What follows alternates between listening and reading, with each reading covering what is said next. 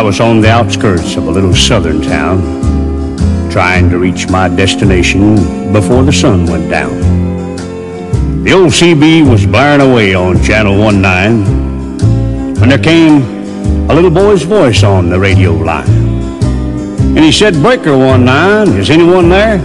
Come on back, truckers, and talk to Teddy Bear." Well, I keyed the mic and I said, "You got it, Teddy Bear." And the little boy's voice came back on the air. "Appreciate the break. Who we got on that end?" I told him my handle, and then he began. "Now, I'm not supposed to bother you fellas out there. Mom says you're busy and for me to stay off there. But you see, I get lonely and it helps to talk, 'cause that's about all I can do. I'm crippled and I can't walk." I came back and told him to fire up that mic, and I'd talk to him as long as he liked.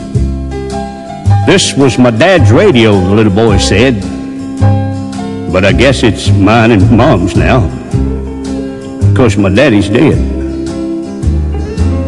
Dad had a wreck about a month ago. He was trying to get home in the blinding snow.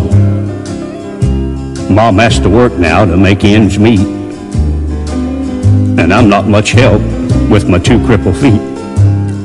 She says not to worry, that we'll make it all right, but I hear her crying sometimes late at night. You know, there's one thing I want more than anything else to see. Oh, I know you guys are too busy to bother with me, but you see, my dad used to take me for rides when he was home. But I guess that's all over now since my daddy's gone. Not one breaker came on the old CB as that little crippled boy talked with me. I tried hard to swallow a lump that just wouldn't stay down, as I thought about my boy back in Greenville town.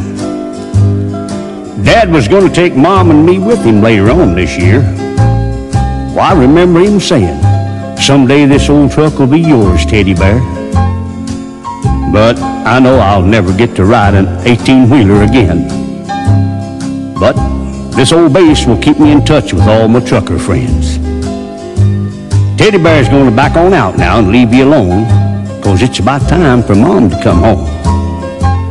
But you give me a shout when you're passing through, and I'll sure be happy to come back to you.